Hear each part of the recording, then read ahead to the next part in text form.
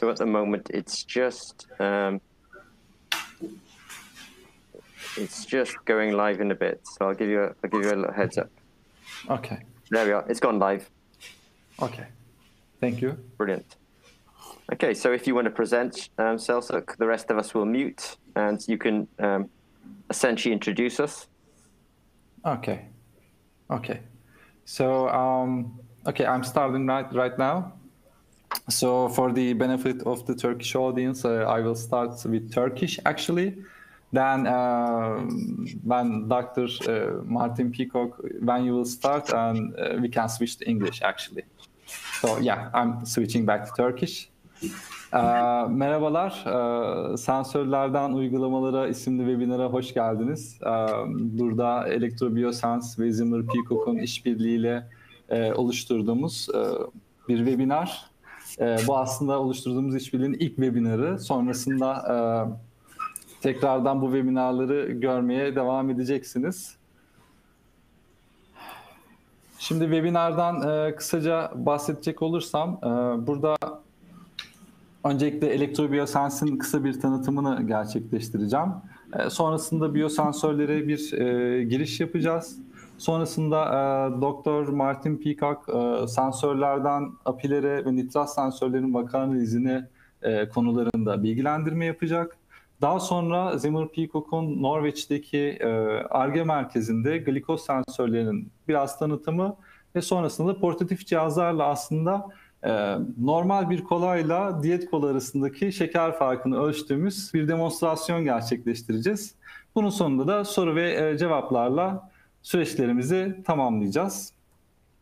Ben kısaca kendimden bahsedersem, ben Selçuk Uğurlu, kimya mühendisiyim. Yüksek lisansımı Hacettepe'de kimya mühendisi olarak elektrokimyasal sensör uygulamalarını gerçekleştiriyorum. Elektrobiyosens'in genel müdürüyüm ve ZP Peacock'un Türkiye satış sorumlusuyum, ekskluzif olarak. Tabii Elektrobiyosens olarak. Elektrobiyosens olarak aslında biz ZP Peacock'un distribütörü olarak başladık. Bu bizim ilk itici gücümüz oldu. Sonrasında tabii burada distribütör olarak sadece satış faaliyetlerini gerçekleştirmiyoruz. Teknik altyapımız sayesinde hem ZP Peacock'un ürünlerinin implementasyonu, gerekli entegrasyonu ve işte troubleshooting gibi çalışmalarının yapılması, hem de proje fikirlerinizin aslında çok daha hızlı bir şekilde fikirden hayata geçmesi konusunda da bütün konularda destek veriyoruz. Biz ZP Peacock'la birlikte aslında işte Batı Avrupa, Balkanlar, işte Amerika, buradan aslında buradaki dünya haritasında olmayan işte Hindistan'dan Doğu Asya'ya kadar birçok Elektrobiyosens gibi firmadan oluşan bir komüniteyiz aslında. Hepimizin kendine ayrı özel uzmanlık alanları var. Bu uzmanlık alanlarına göre müşterilerimizin ihtiyaçlarına oradan uluslararası çözümler de getirebiliyoruz. Şimdi Elektrobiyosens olarak aslında biz biraz daha screen printli sensörler dediğimiz, yani serigrafik yöntemlerle geliştirilen sensörlerin ve bunlarla ilgili donanımların uygulanması, hayata geçirilmesiyle ilgili ve geliştirilmesiyle ilgili çalışmalarımız var. Burada biz aslında teknoloji firmalarını, burada aslında hem teknoloji firmaları hem de akademisyenler olarak iki ana ayrı pazarımız olduğunu görüyoruz. Teknoloji firmalarında kendi arasında aslında yazılım ve donanım firmaları ve işte biyoloji ve kimya firmaları olarak ikiye ayırıyoruz. Burada yazılım ve donanım firmalarına burada amaçlarına yönelik sensörlerin geliştirilmesi ve üretilmesi ve hizmetlerine sunulması. Yani bu firmalar benim sensörüm nasıl çalışacak da çok ilgilenmeyip ham madde olarak sensörü satın alabiliyorlar bizden. Burada örnek veriyorum, işte oksijen sensörü olabilir, glikoz sensörü olabilir. Bunun gibi uygulamalarına özel hangi sensörü isterlerse custom olarak zaten üretimi gerçekleştirilebiliyor. Diğer taraftan işte kimya ve biyoloji tabanlı firmalara ise biz biraz daha donanım, yazılım, işte gerekli entegrasyonların yapılması, sistemlerin yönetiminde destek veriyoruz. Tabii buradaki ürünleri de satışını gerçekleştiriyoruz. Akademisyenlerimize bakarsak eğer, akademisyenlerimiz genellikle bir sensöre dönüştürülmemiş, hazır modifiye edilmemiş elektrotları alıp kendi sensörlerini geliştiren projeler geliştiriyorlar. Dolayısıyla biz burada hem veri analizleri için farklı platformlar sağlıyoruz. Burada farklı destekler de sağlıyoruz ve buradaki modifiye edilmemiş sensörlerin satışını gerçekleştirebiliyoruz. Elektrobiyosens olarak bizim bir tık daha uzmanlığa döndüğümüz konu, burada sensörlerde kullanılan reseptörlerin sentezlenmesi ve üretilmesi. Biz burada hayvan zulmü içeren ve eski teknoloji olan antikorlar yerine E. coli'lerde üretebilen antikor fragmenti ve aptamer reseptörleri üzerine çalışmalarımız var. Şimdi biyosensörlere gelirsek, tanımsal olarak biyosensörler ortamda bulunan biyolojik numunelere karşı seçici özellik gösteren, numunelerin yapı ve yoğunluk bilgilerini ölçebilir ve işlenebilir sinyale dönüştüren analitik cihazlardır. Aslında burada bizim konuştuğumuz kimyasal sensörlerde ise bu aslında elektronik sinyale dönüştüren analitik cihazlar diyebiliriz. Dolayısıyla elektrokimyasal sensörler biyosensörlerin bir alt dalı oluyor.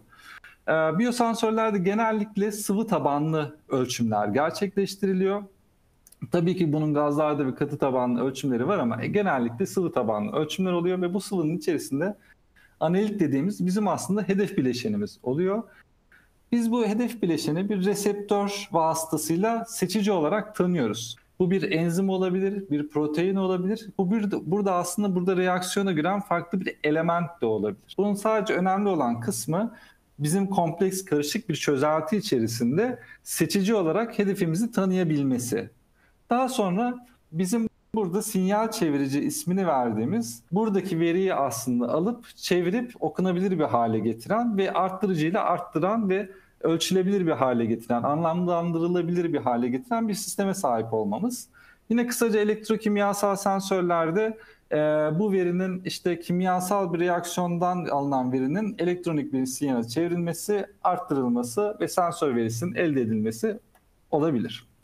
Peki bunlar nerelerde ölçümler yapılıyor dersek, en genel kullanım alanları işte idrar, kan gibi medikal ölçümler olabilir.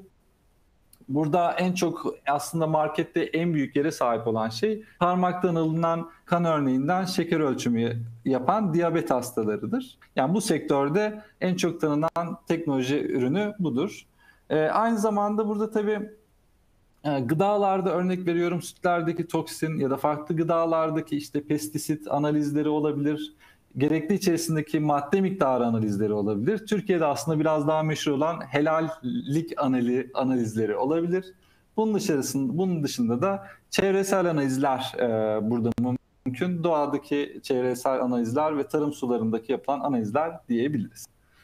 Biyosensörlerle peki biz neleri ölçebiliyoruz dersek aslında en başta en küçük olan iyonları ölçebiliyoruz. Bunların en çok kullanılan bilinen örnekleri pH sensörleri aslında ama biz pH sensörlerinin dışında bir solventli ya da bir sıvının içerisinde hazırda bulunan işte klor, sodyum, brom gibi iyonları ayrı ayrı konsantrasyonlarını ölçebiliyoruz. Bunun dışında küçük moleküller var. Bu moleküller işte toksin olabilir, az önce örnekte verdiğim gibi glikoz olabilir. Küçük molekülleri de algılayabilecek sistemlerimiz var. Bununla beraber genetik yapıları da bu sensörlerle algılayabiliyoruz. Yani burada RNA, DNA gibi yapıları algılayabiliyoruz. Hatta bu teknoloji o kadar gelişmiş durumda ki bir çözelti içerisindeki bir mikroorganizmanın türünün tespit edilmesini bile bu DNA sensörleriyle gerçekleştirebiliriz. Bununla birlikte aslında son zamanlarda çok meşhur olan patojen tespitleri de var. Burada Zimmer Peacock ve Elektrobiyosens'in kardeş firması olan işte Elixir isimli bir firma aslında COVID-19 analizi yapan sensörleri de elektrokimyasal sensörleri geliştirmektedir. Serigrafik sensörlerin yapısını çok basit, temel anlamda anlatacak olursak, burada gördüğünüz gibi aslında elektrotlar, yani buradaki sensör üzerinde elektrotlarımız var. Ve buradaki işlemler, yani buradaki veriler bu elektrotların aslında gerçekleşen olaylardan alınan veriler oluyor. Potansiyostat dediğimiz cihaz ise aslında bu elektroda farklı akımlar ya da farklı gerilimler uygulayan bir cihaz. Ve bu akımlar ve gerilimler sonucunda elde edilen yansımaları da hassas bir şekilde ölçüp değerlendirebilen cihazlar.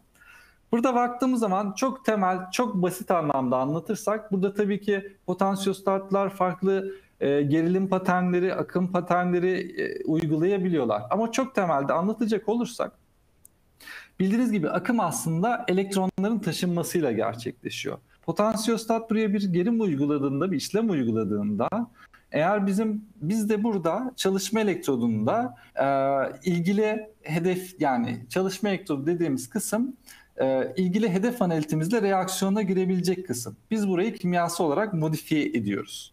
Sonrasında potansiyostattan ilgili işlem uygulandığı zaman, eğer hedef bileşenimiz bir çözelti içerisindeyse, yani burada bu şeyimizin damlatıldığı ya da batırıldığı, bu sensörümüzün batırıldığı çözelti içerisinde hedef bileşenimiz varsa, burada bir reaksiyon oluşuyor ve reaksiyon sonucunda burada bir elektron oluşuyor.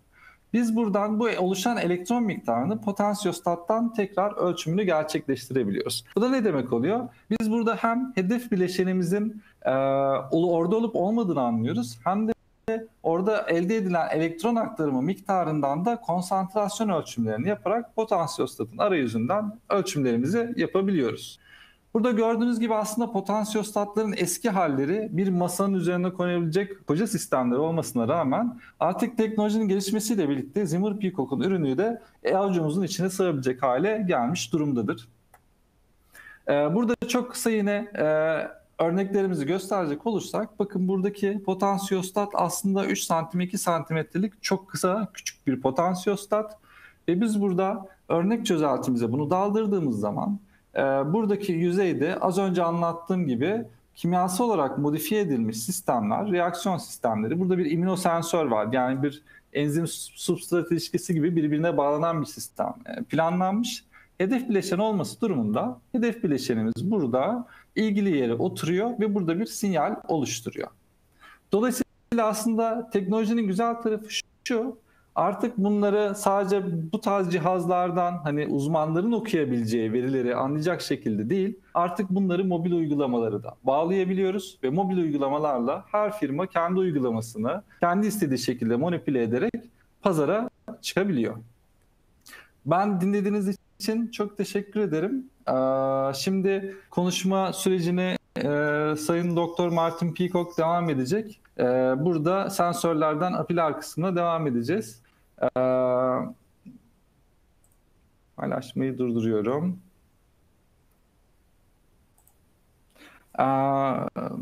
Martin, you can continue to the webinar. I'm done with the Turkish introduction. Yeah, no sweat. Thanks very much. Yeah, I was glad to say I think I followed 50% of it. So it's good to see that science is an international language. So thank you very much. I will just share my screen. If you just give me some confirmation that you can see it, that'd be great. Yeah, I can see it. So you can see it. Brilliant. Okay, great. So yeah, well, thanks for the for sort of opening us up. As you say, you know, we're doing this specifically today for our kind of colleagues in Turkey, but of course, you know, we support people across the globe. So I'm going to just start my stopwatch so I don't go too long. I'm just going to give you a quick agenda, everyone. So we've had an introduction from Sherlock, and I'm going to give you a quick introduction to Zimmer and Peacock. It's only going to be 10 minutes, and I've got a stopwatch going, so we won't overrun. We're going to talk about sensors to API. So we're sort of getting a sense that some people are very interested in the biosensor itself, but some people who are like developing IoT type applications, they don't want to so much handle a biosensor. They actually just want the data stream, or they just want the data itself. And I think one of the things that's not well understood about biosensors is that less than half the problem is the biosensor. A big part of it is actually the mathematics in converting biosensor signal into something that's meaningful. So we're going to talk about from sensor to API today. And then we're also going to do a practical demonstration on Coca-Cola. So hopefully, not hopefully, but we've got a couple of colleagues online. They're kind of hiding at the moment, but they're going to do a demonstration from our lab in Norway. So I suppose you're getting a real international webinar today, because I happen to be sitting in our new lab in the UK. There's a lab behind the glass there. The guys who are going to give the demonstration are doing it from our facility in Norway. And obviously, we're also coming to you from Turkey today, so it's fairly international. And then, as I say, we're going to do a practical demonstration measuring Coca-Cola on the phone. Now, one brave person has asked us that she's particularly interested in diabetes, and so if you in the chat start listing out things that you're interested in, you can use the YouTube chat to kind of ask questions. So if you say something and we see it, we will address your questions. So just an introduction to Zimmer Peacock. It'll be fast. I'm sure you don't want to hear too much about us. I can, whoops a daisy. Yeah, give me a second with my slides.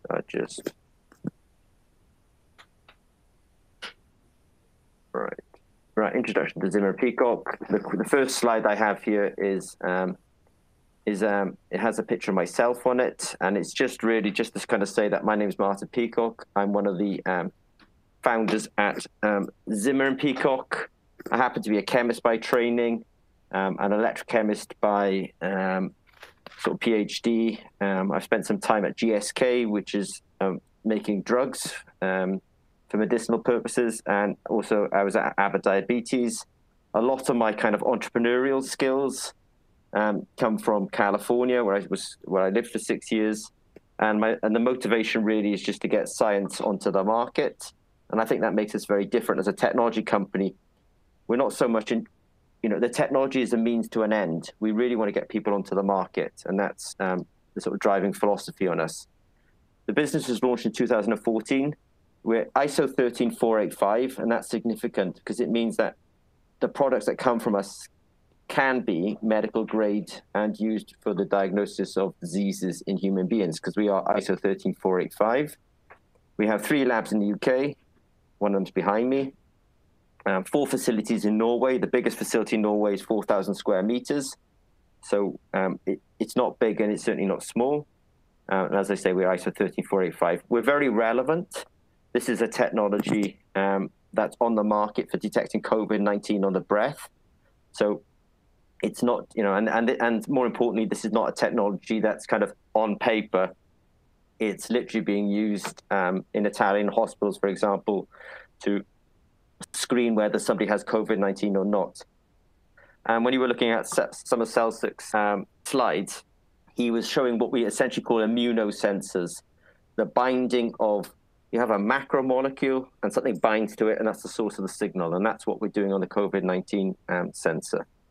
So it is relevant what we're doing, and we are able to get things onto the market. So just find us on LinkedIn if you're interested in kind of interacting with us. You'll also find us on ResearchGate if you're into the academic community. We've got very strong relationships with a number of universities.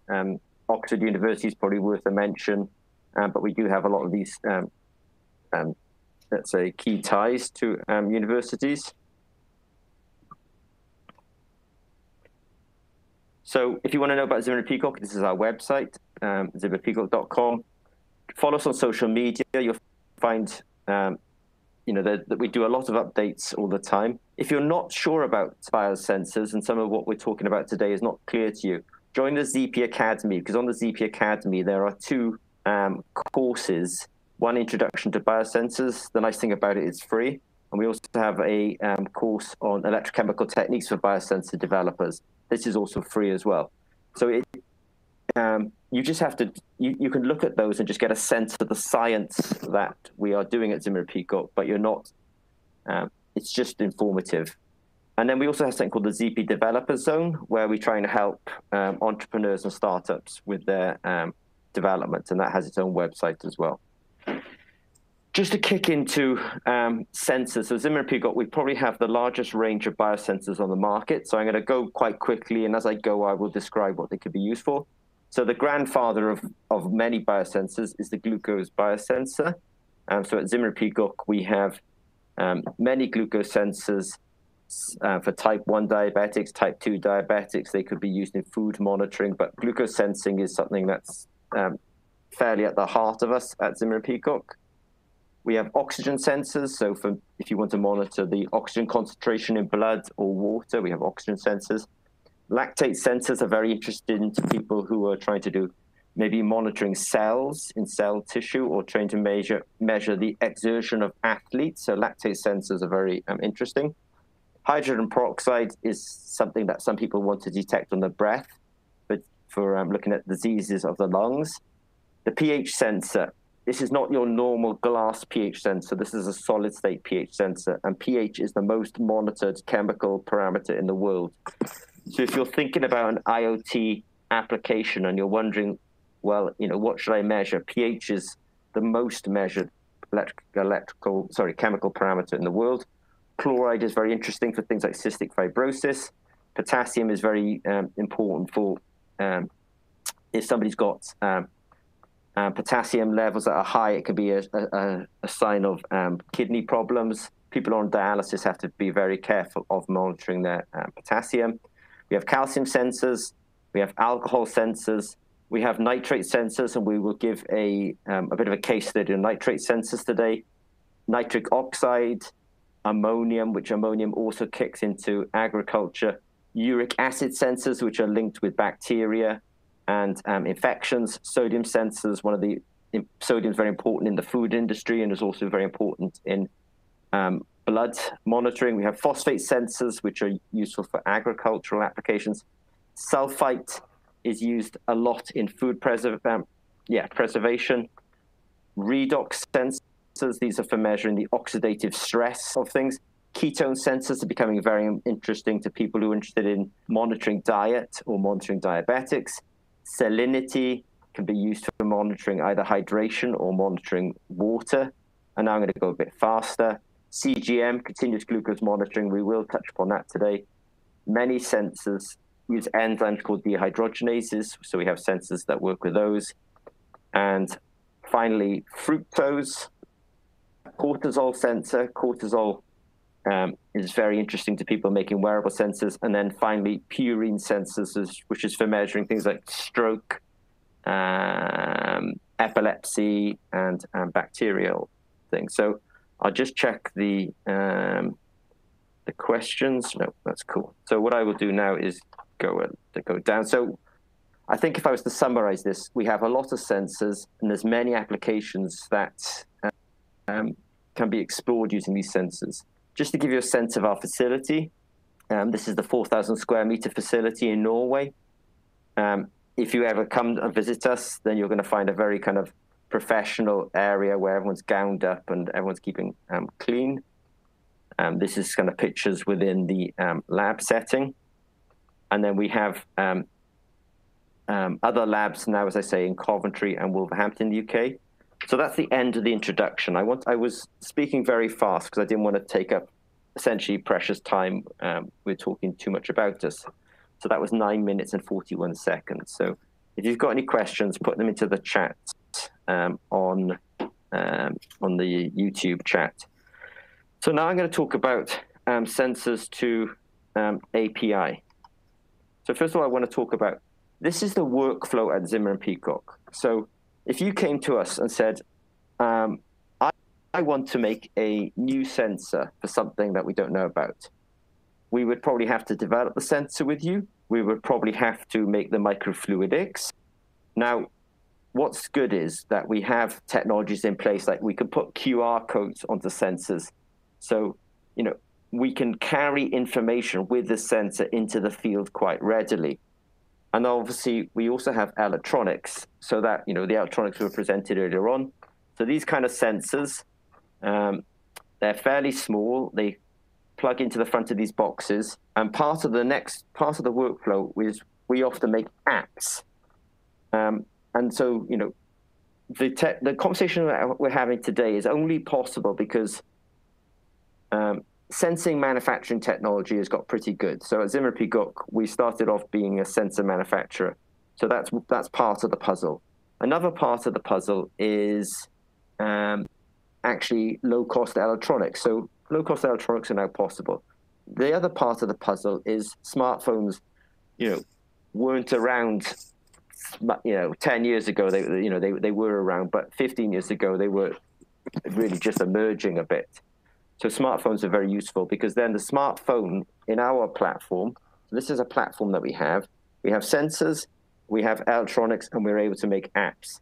Now, the way the electronics work is the app will connect to the meter by Bluetooth, and the meter will collect the data, and then the data will be transmitted back to the app. So if you were in a program with us, the app then you could then hit upload, and essentially then it would send the data to the cloud. So at Zimmer Peacock, we have something called Julie. Julie is a cloud database, and it will send the raw data to the cloud. So, keywords here, sensors, electronics, apps, and cloud. And so we have this infrastructure already existing at Zimmer Peacock. And so what one of the things we're expecting is that people will actually then be able to access, let's say, the sensor data using an application program interface, an API.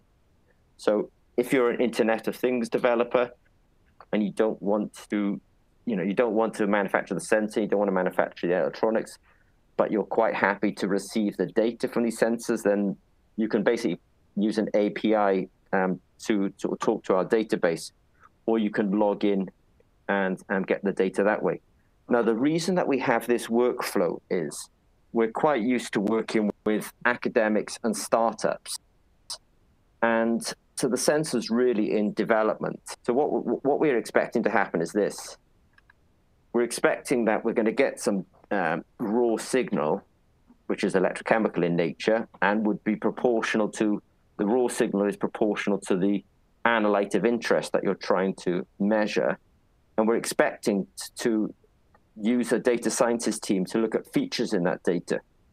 Because what we want to do is we want to come up with the best algorithm for looking, so the signal is proportional to these features. So we want to find the best signal possible looking at the features.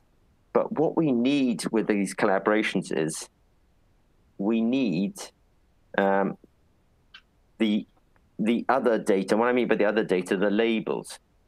So if you're doing a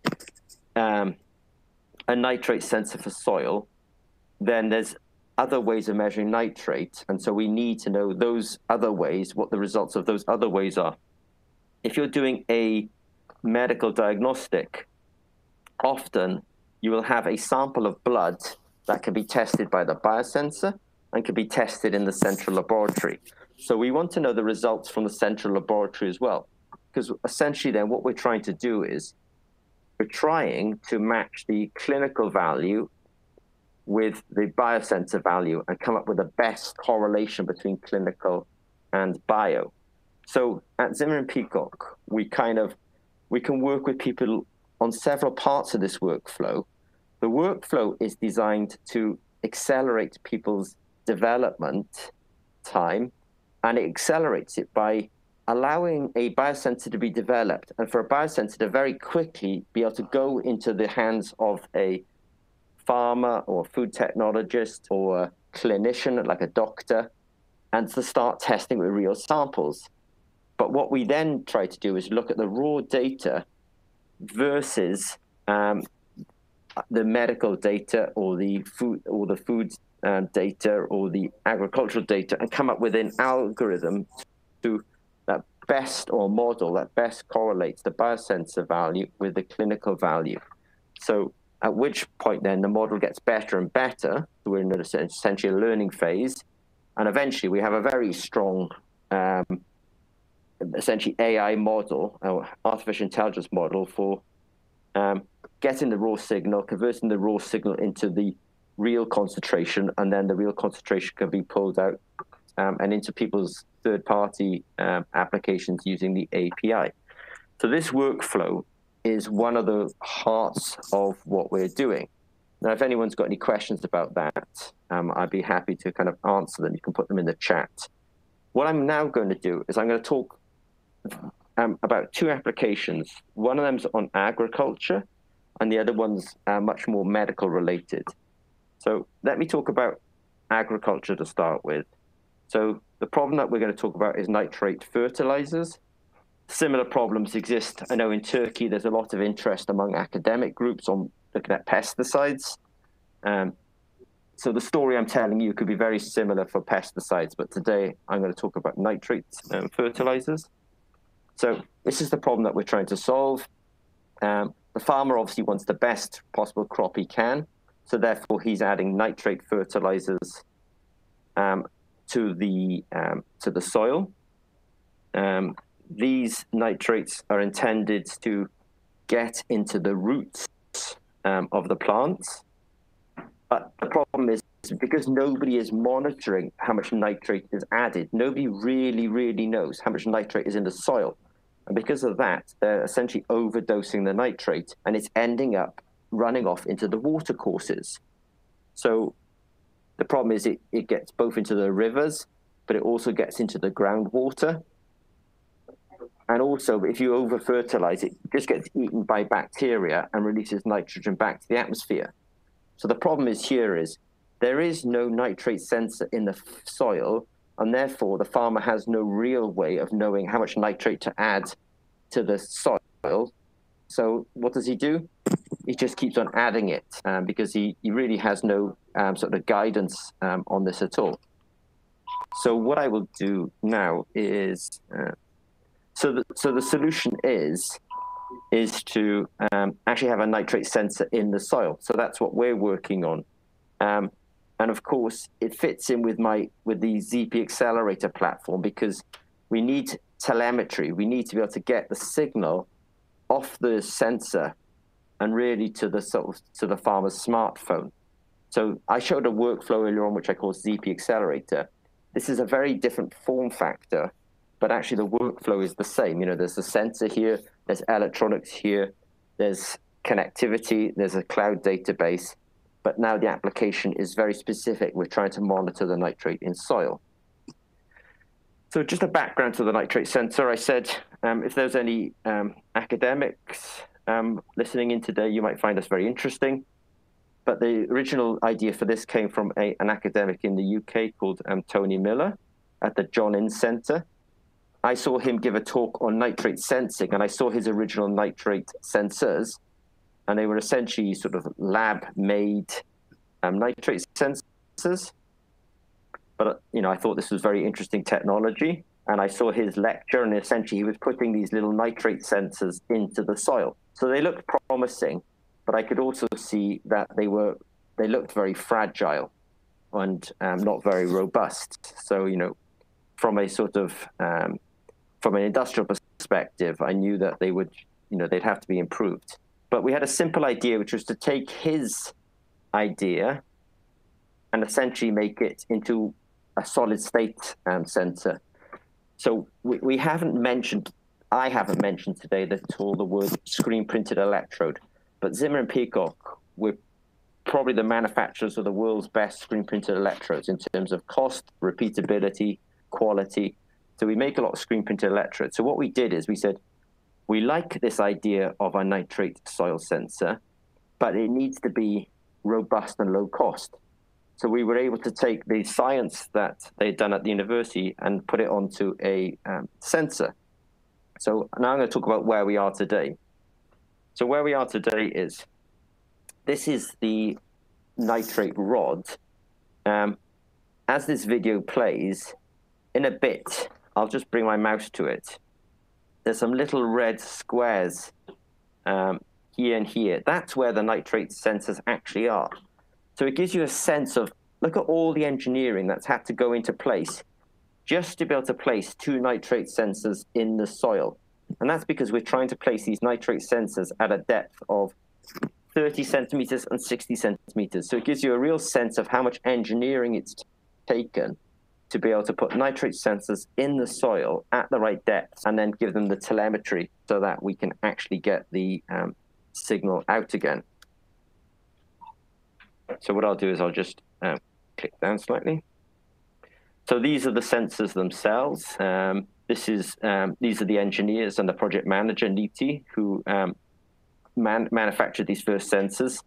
So you can see they're fairly big, just to deliver these tiny little sensors into the soil. But that's how hard this kind of application is, where, you know, you've got to make something that's robust for something like 6 months or 9 months. It takes a lot of engineering and a lot of hard work to do something like that.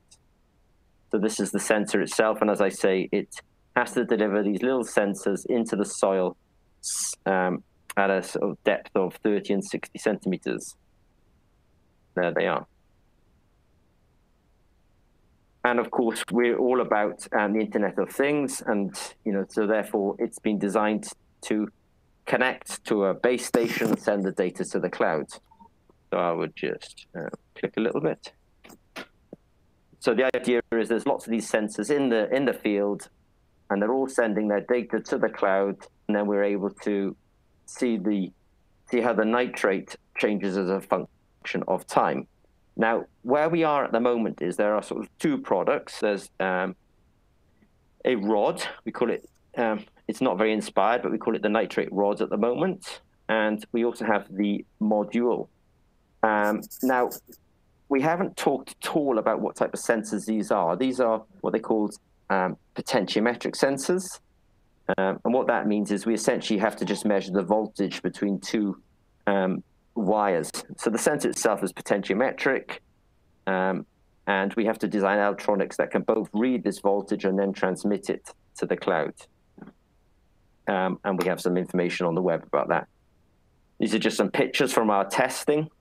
You can see that we've, you know, in order to make a nitrate sensor, it has to be fairly robust if it's going to be in the soil for 6 to 9 months. So we've got these sensors submerged under water to make sure that the water doesn't sort of get into the sensor and cause shorts. So that's why we're running it like that. And whoops, daisy.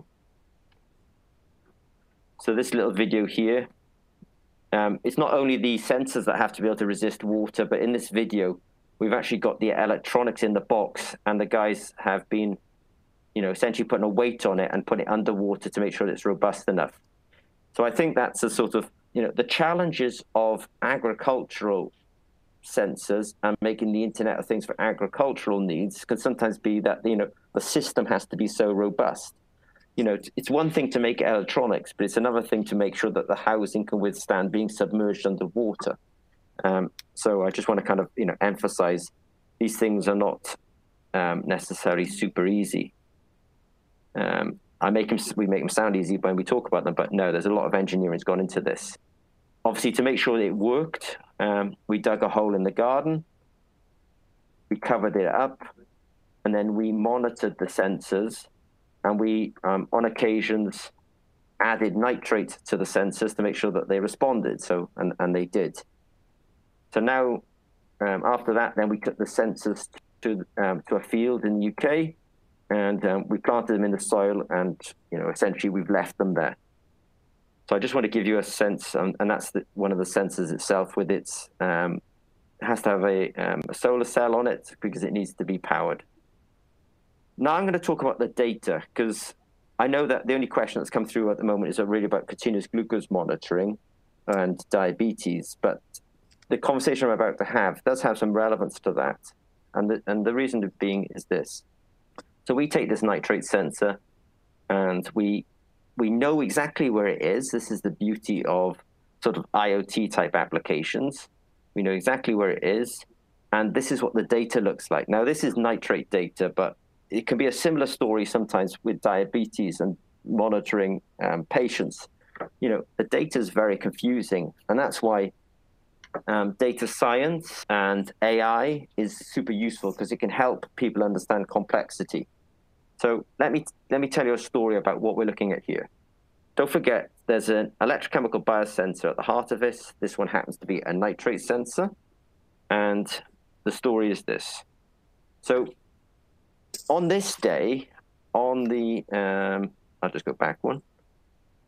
On the 30th of March, 2021. So on the 30th of March, 2021, we had a whole bunch of sensors, nitrate sensors, sitting in the soil.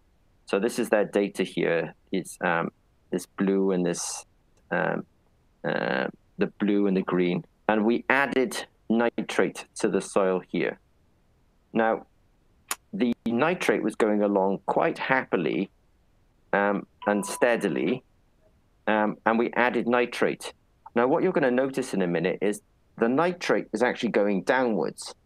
And this is the power of continuous monitoring, having connectivity with sensors, having, clouds databases, because the farmer does not know this. He doesn't know that the fact is he had stable nitrate, he's added nitrate, and yet the nitrate is still tracking downwards. Now, you might ask yourself, why is it tracking downwards? And the reason it's tracking downwards is because the soil is drying out. We actually have soil moisture being monitored as well at the same time. And so he's adding nitrate to the soil, but because the soil is dry and drying out, he's actually getting no benefit of the nitrate. Now, the next thing that happens is it rains. And because it rains, the nitrate shoots up. And now the farmer, because he doesn't have the ability to understand real-time data, he just goes ahead and adds more nitrate to the soil, which causes a bit more of an increase.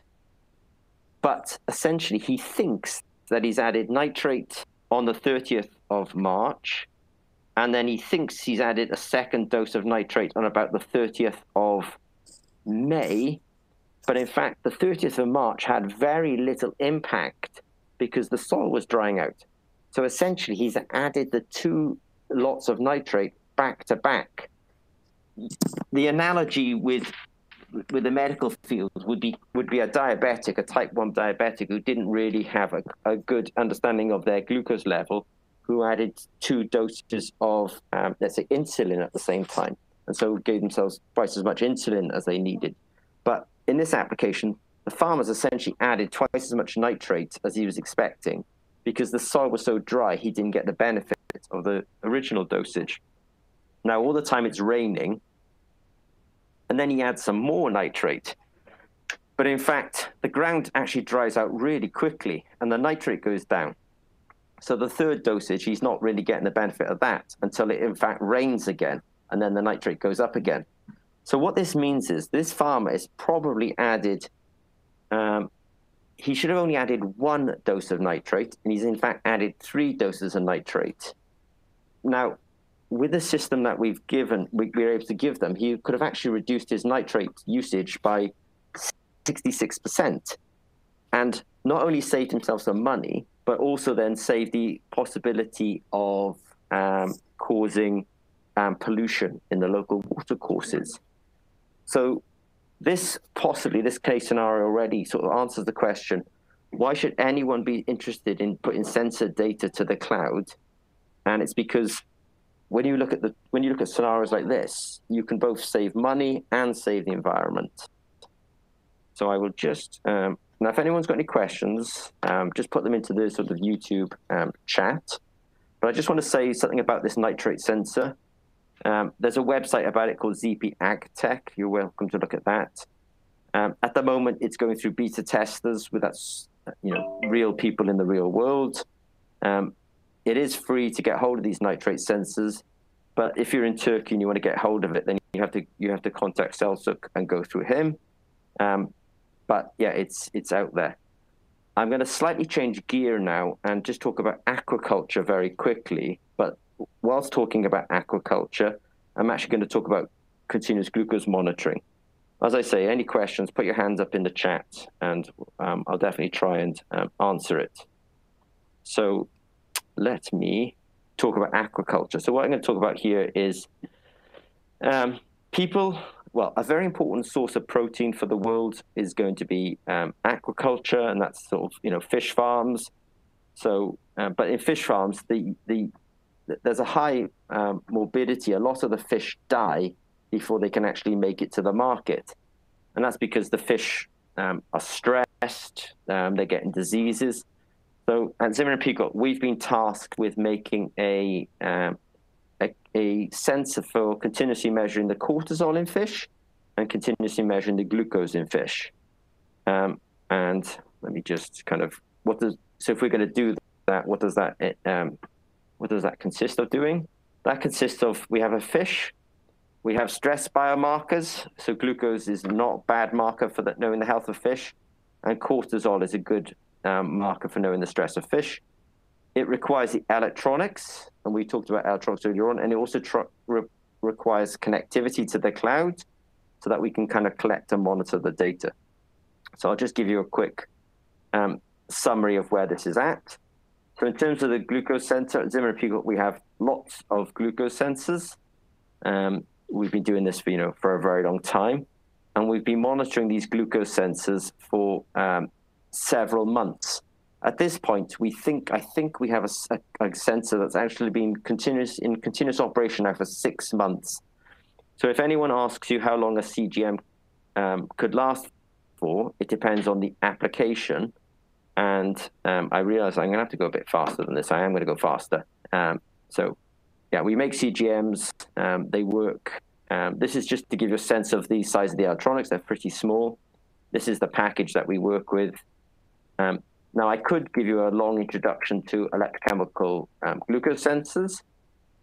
If you want to know about electrochemical glucose sensors and how they work, then I'm happy to do it through, we have something called the ZP Developer Zone. I'm happy to give a kind of detailed introduction to that, but because of today's timelines, I'm not going to. I'm going to actually say, if you want more information about biosensors, look at the Academy, and then we're going to go to a quick demo in Norway. So you have to work with us slightly whilst we just do a handover from myself to the team in Norway. So Mats, you there? Yeah, I think you're on mute at the moment. Yeah, cool. All right. So what I'll do, I'll just do a quick introduction. So Solrun and Mats are in Norway. I'm going to mute my mic, which will then, and Solrun's going to do a quick demonstration of some pretty cool technology. So Solrun, let me silence myself and just give the guys a quick introduction to what's going on. Yeah, start. Okay, so my name is Solrun, as Martin said, and I'm a scientist here at Zimmer and Peacock. And today I will demonstrate for you how to detect glucose in Coca-Cola versus Coca-Cola Zero, which doesn't contain glucose. So we will use the Senses Smart from PalmSense, and we will insert it into our phone and access the PS Touch app that you can download from the App Store. We will use the glucose sensor kit from Zimmer and Peacock. Here are 2 calibration solutions and several sensors, glucose sensors. So we will insert that into the Senses Smart, and we will make sure it aligns with the lines here, like that. And next up, we will go to Method, where we will choose chronoamperometry, and we will change the range so that it's max 32 microamperes. And we will set the voltage to 0.65. And we will run it for 600 seconds. We can just stop that if we don't want to run it for that long. Okay, we will start with a Coca-Cola Zero, which is not supposed to contain glucose. And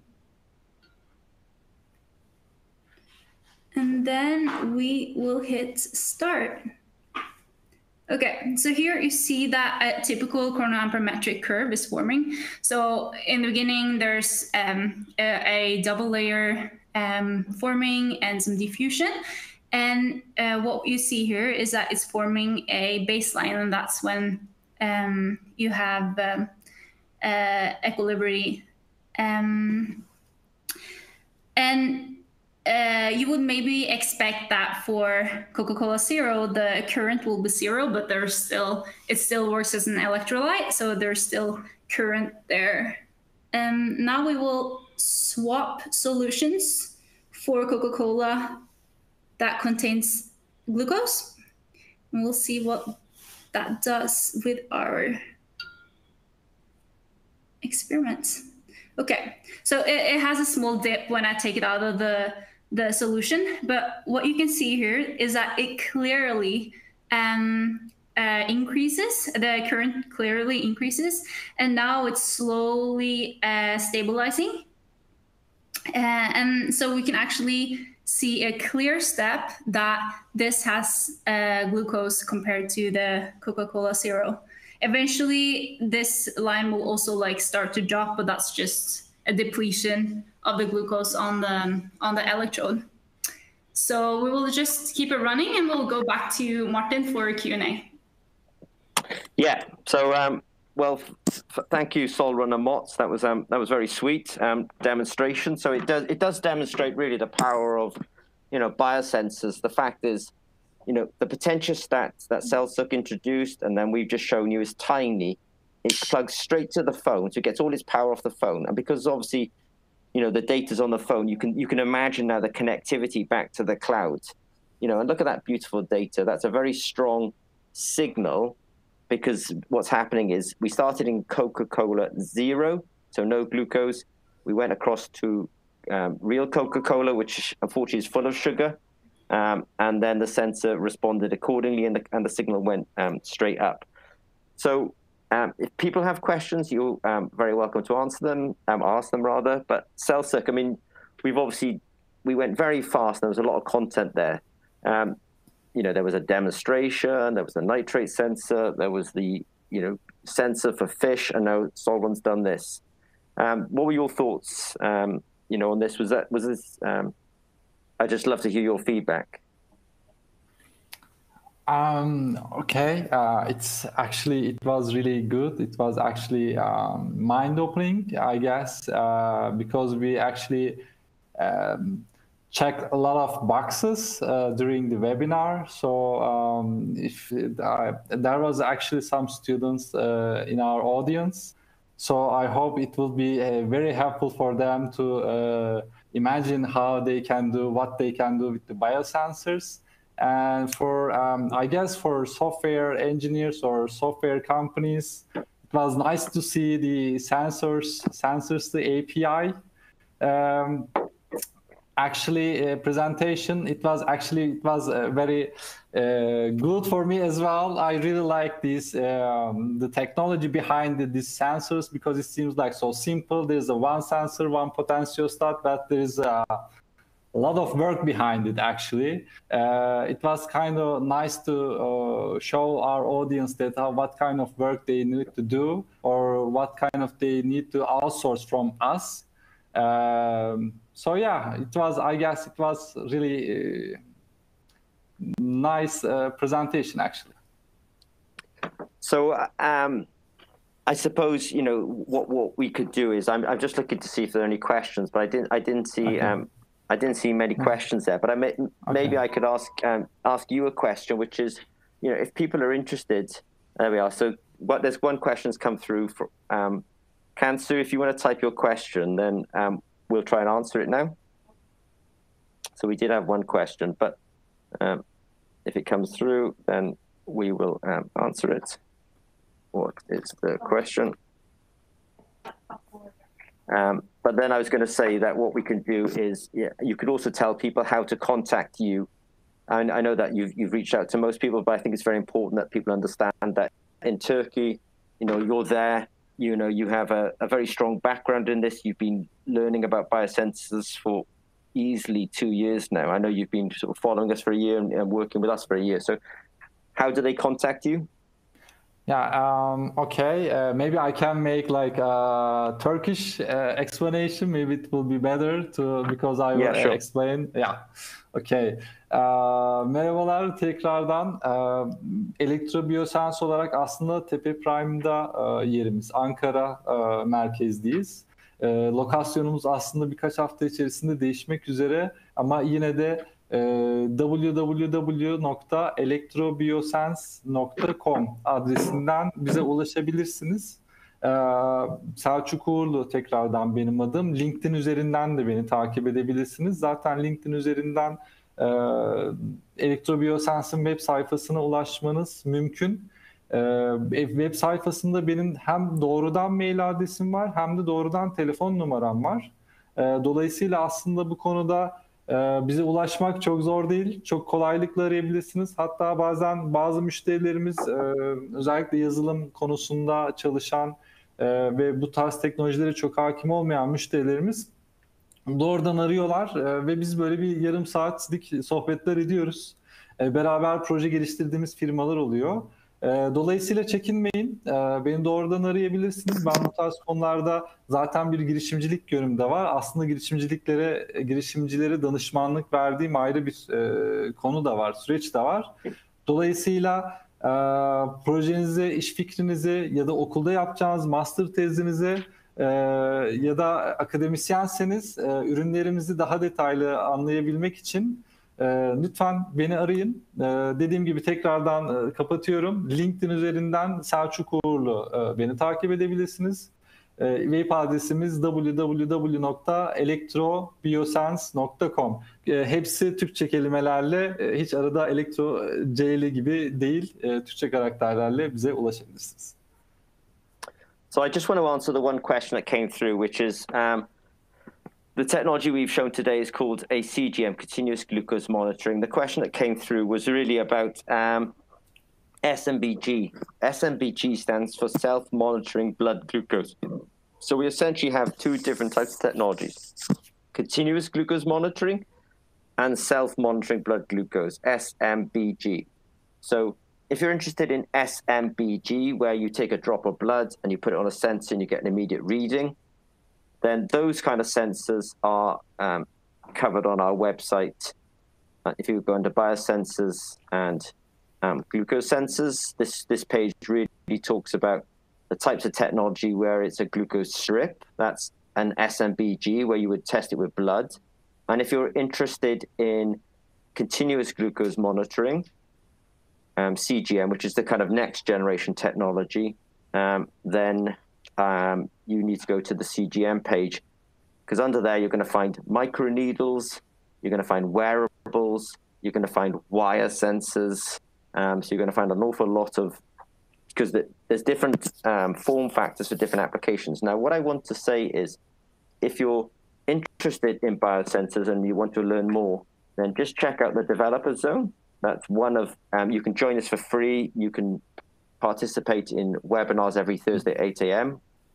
And as I say, there's also an academy, the ZP Academy, where you can log in and essentially get free training material on there.